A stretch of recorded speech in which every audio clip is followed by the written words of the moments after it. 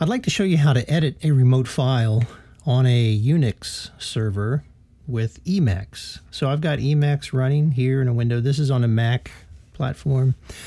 I have iTerm up and running, and the instance I'm going to log into is on AWS EC2. So I have a temporary server here.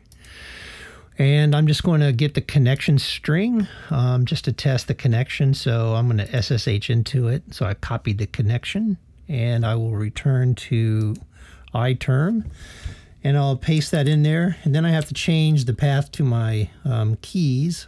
So I'm going to modify this here real quickly. So it's bin /AWS/keys/. All right. So now with that, I hit return and I'm in. So now if I do a dir, I see I have a test.txt. I'm going to use VI, one of the editors in this series. VI to edit that, so test.txt. And I've got some short line. It says this is a test file. So I'm just going to exit out of here.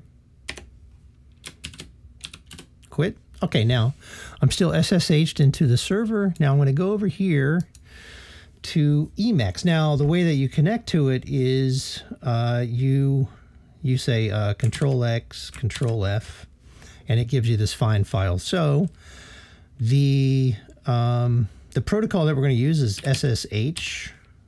Now I'm going to paste in that connection string, but I'm just going to go back here and get rid of everything past SSH.